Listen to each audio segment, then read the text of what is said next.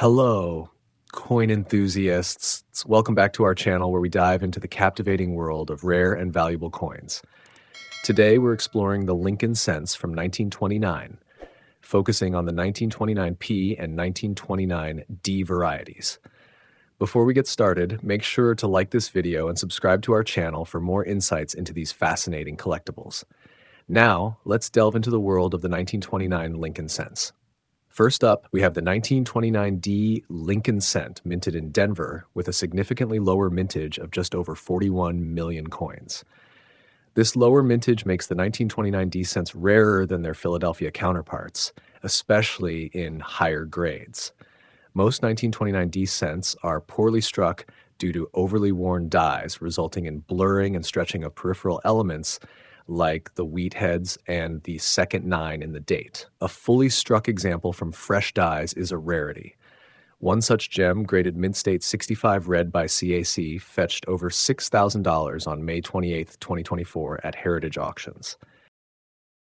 Next, the 1929P Lincoln cent was struck at the Philadelphia Mint, with a total mintage of over 185 million coins. Given this substantial mintage, the 1929P cents are relatively common in circulated condition. However, finding high-grade examples, particularly those in mint state, MS, condition, can be challenging and more valuable.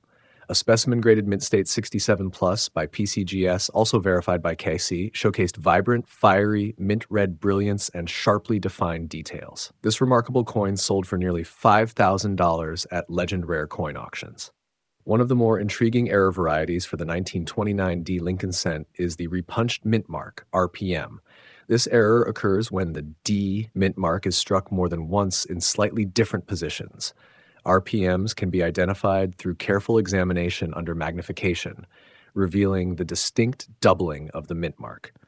These errors are relatively scarce and can add a premium to the coin's value, especially in higher grades. In summary, the 1929 Lincoln cents, particularly the 1929P and 1929D varieties, offer thrilling opportunities for collectors. High-grade examples and error varieties are particularly valuable and sought after. Thank you for watching. If you enjoyed this video and found it helpful, please give it a thumbs up, share it with your fellow coin enthusiasts, and leave a comment below. Don't forget to subscribe to our channel for more numismatic adventures and insights.